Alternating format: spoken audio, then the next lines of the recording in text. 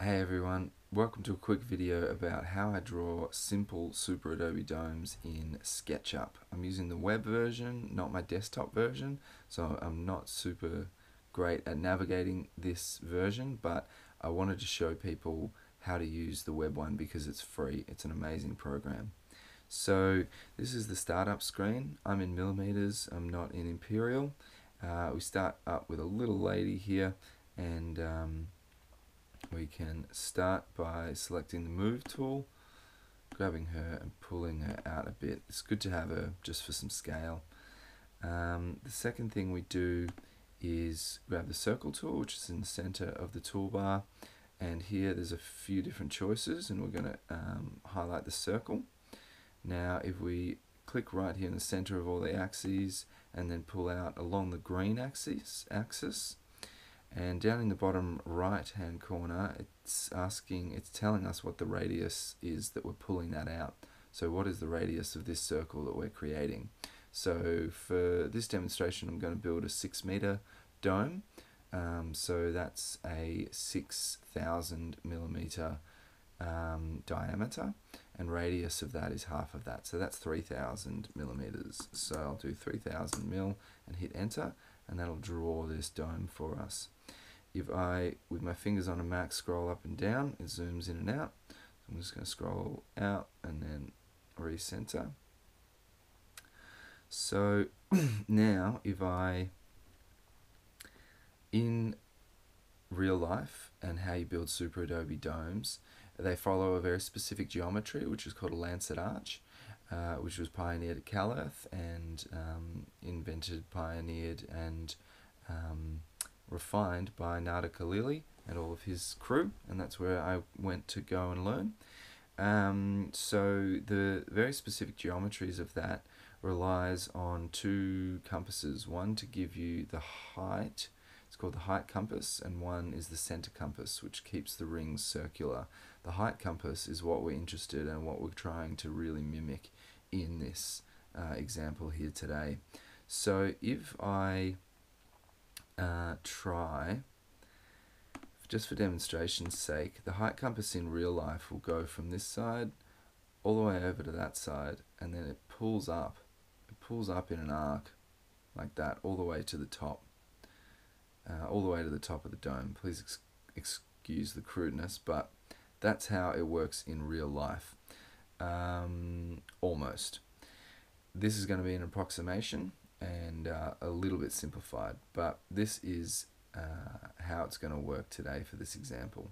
So we start down there at the ground and we pull up like that. So that is proving to us that this endpoint here is the center point of what will become a much larger circle. So with that in mind, if we try and go here, this is a funny little trick, and this is what has actually stopped me and made me really aggravated in the past trying to make these. If we pull this here, it gets stuck on the blue axis. Even if we go around, no matter how far out we go to the red, it just gets stuck on that axis and that plane that we've already put one on. So one way to get around that, and the only way that I've found, I know that there's other ways, I'm sure there's shortcut keys, is to go to this edge, pull up on the green so that the line goes green, and then pull to the side like this. That'll then snap to this other edge, and we make it about that tall. So that gives us this rectangle. If we go to the orbit tool here, we can zoom around and have a bit more of a look. That gives us this rectangle, which is going to become the plane division of our two new circles that we pull out to create the dome. So just to be nice and quick about things, I'm going to grab that, the edge, that one, and that, and then I'm going to right click and make group. So that's all a group now, so I'm going to easily be able to delete it in a moment. So I'm going to go back to the rectangle and select another circle. So now going onto the side here, already that green circle is sticking to the axis that I want, which is great. So I'm now going to pull up, and you can see that it's successfully sticking there. So that there is the arc that I was talking about. Again, to demonstrate in real life, this goes from one side of the dome all the way to the other, and then it pulls up on here until it meets this center point. So that is how, in real life, these domes are created. That's the first step in it. So that's what we're trying to mimic here today. To give you a demonstration of the other side, you come to this point, you go up on the green, and then you pull over like that. So this here is our dome section. So now I'm going to, this square is actually still highlighted, which is handy, but if it wasn't, I'd click on the group that we made out of our original rectangle and hit delete. And I'm going to click this one, delete that one, click that one, delete that one, and then also I'm going to grab my pencil tool, which is the pencil, come from this side all the way over there. You probably couldn't see it because it's hidden by the colors, but that drew a line from there to there which divides this bottom section from the top. I'm also going to get the pencil, put it in the center, and draw a line up there. Again, it's hidden by this blue line, but that's now given us a line down there and a line down and across there. So I'm now going to come down, delete this bottom one, delete this bottom one, and delete one side. So now we have what looks, this is the orbit tool, these two arrows.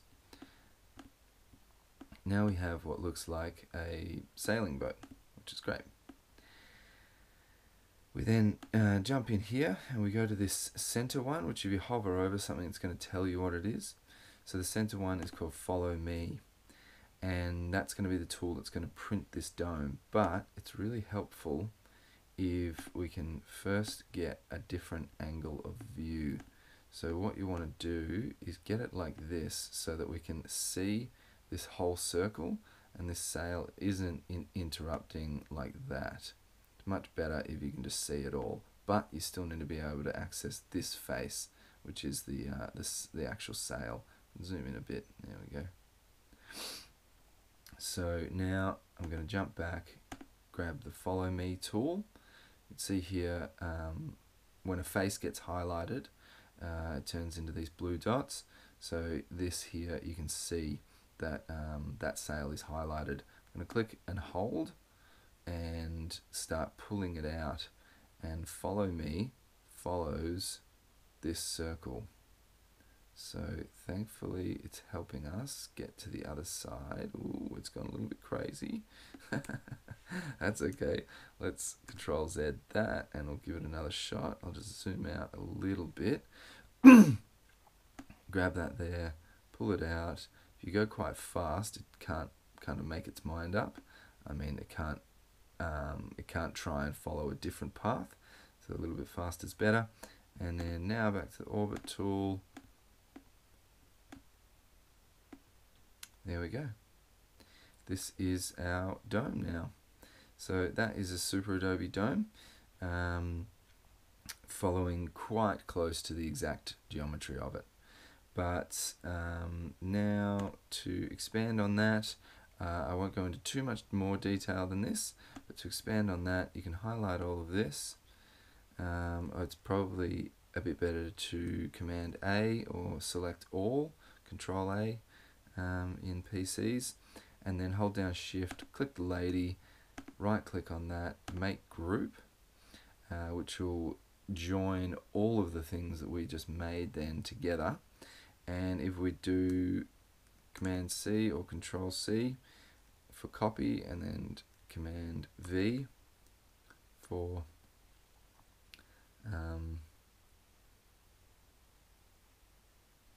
paste, we can then get these domes and stick them together.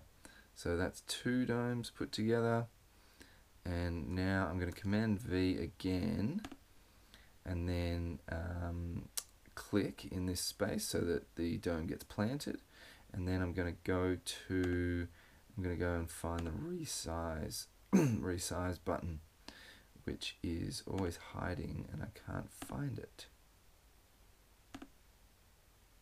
There we go. Resize here, or scale, sorry. That puts all of these blocks on it. If you hold down shift, oh no, sorry, you don't need to for this one. Hold down shift, you can make it smaller. So I'm going to command copy that and command V that as well. So now I've got a few domes to play with. It's great. It turns into a bit of a ghost, and you can see how much intersection there is by just going like that. So that's pretty cool. I'm going to dump that one there. Yeah. Escape. Select this one. And then same deal. Just going to intersect it about that much.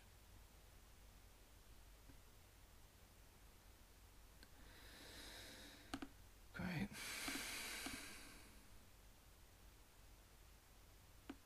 Zoom out. And that is how I build SuperAdobe Domes. It's great if you go to the bottom here, you can actually see the layout. You can see the floor plan more accurately. So you can also grab these, say I want to pull them out a bit like that, and I want to balance these a bit more, get them looking a little bit more symmetrical like that.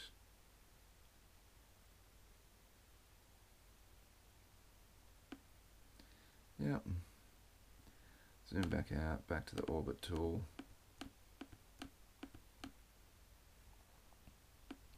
There we go. That's how I draw very simple SuperAdobe Domes, so you can just get an idea of what things are going to look like. You can also now go into here and